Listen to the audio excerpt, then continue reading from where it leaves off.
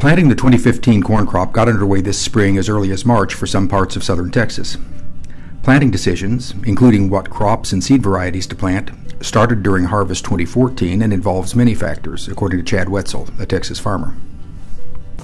Planting decisions are based on a crop rotation of mainly wheat and corn, and we also make decisions based on commodity prices and the outlook for future commodity prices.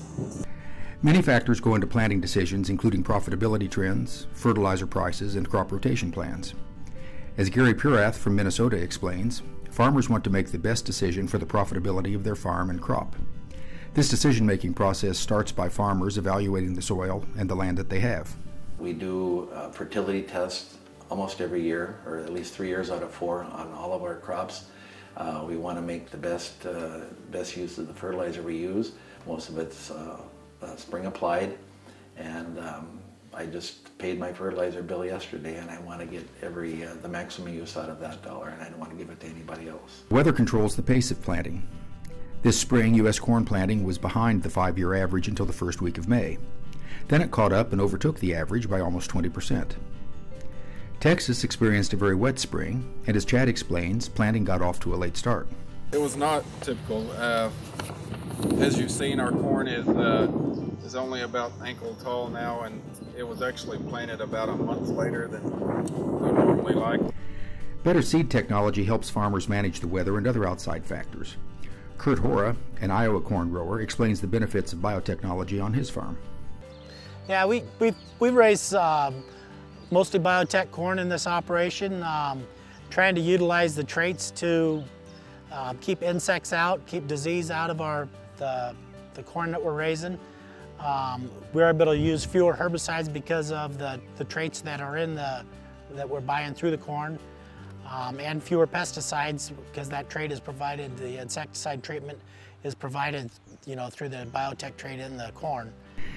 Gary Purath, who lives near the Canadian border, has also experienced the benefits of using biotechnology. Short-season corn used to be less productive, but now, according to Gary, biotechnology is boosting yields. I think the science of genetics has just been really impressive. I think there's probably a 50-year flat line it took 4 to 5 bushels you'd get for every inch of rain. Now that has risen from 4 to 5 bushels per inch to 8 to 12 bushels per inch of rain. So that's the change that's just happened in the last 20 years. So we've seen a huge increase in yields, and especially in the early season genetics that we use up here. Our yields are 30 to 40 bushels better than they were not too many years ago.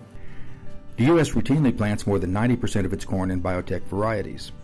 As Kurt explains, U.S. farmers feel this technology is safe for their own family. We grow a lot of biotech crops on the farm, and we feed our kids those same crops that we are raising, and we feed our kids the same pork that we are raising for the export market, for the domestic market. Thanks to advances in technology, yields in the United States continue to increase.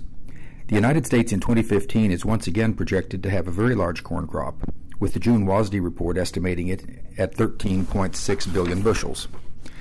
That's 346 million metric tons. Ultimately, weather will be the determining factor in whether the United States achieves that projected bounty.